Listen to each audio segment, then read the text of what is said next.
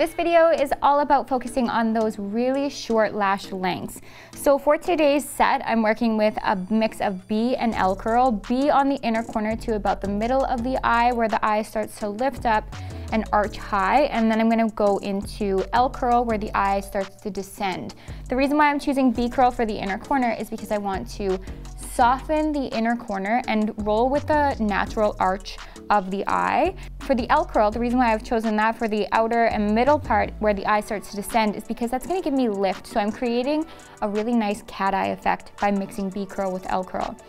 But for my inner corners, because I do want it to be so soft, I want to work with lengths 5, 6, and 7, which are very, very short lengths.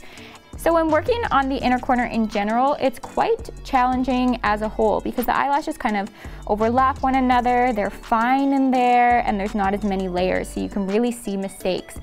So particularly when working with 5, 6, or 7 millimeter, even sometimes 8 millimeter, if we are holding our extension quite close to the base, then it is going to be nearly impossible to get our tweezer close enough into our isolated area to make that proper connection, because the tweezer is going to hit against all of the lashes around, especially if they're really close to one another.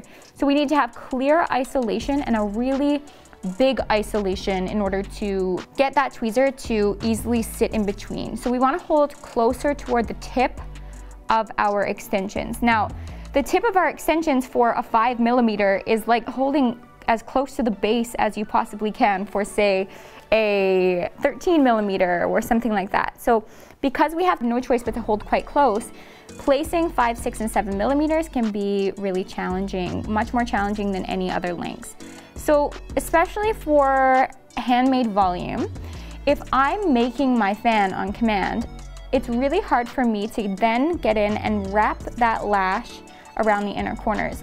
And usually the inner corner lashes as a whole, they're kind of directed in funky ways, and they're, again, hard to work with in general, but particularly when working with those really short lengths. So we're not really going to get a good wrap in there anyhow. So instead of even bothering with making a handmade volume fan and attempting to wrap it around a lash, what I find super helpful is to crystallize. You can see my tray here. I've crystallized my 5, 6, 7, and 8 millimeter lashes just so I can breeze through the inner corners without worrying about wasting a bunch of time on making that perfect connection and saving myself the frustration as well. So as you can see, I've used the Lost Artistry's empty pre-fan tray, and I've made my fans just how I want them.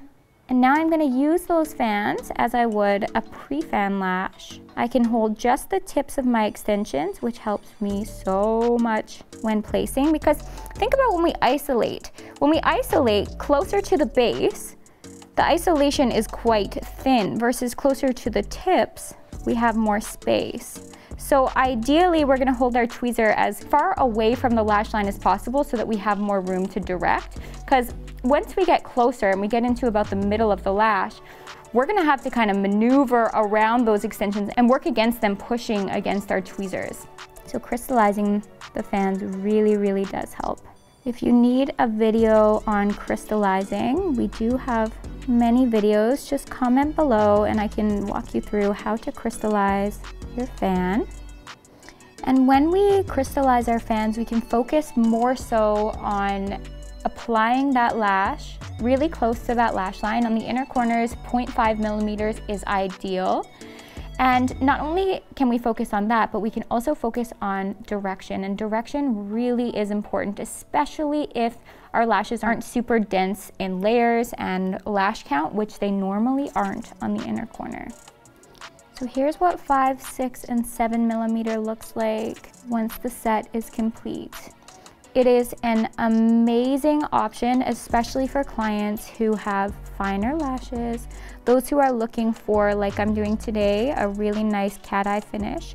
5, 6, and 7, and you don't have to use a lot of each length. Just using a few of each length will really bring your set together nicely, and it'll allow you to get all the way to that inner corner without having to skip a few lashes along the way. It really complements a set and brings it to life so beautifully.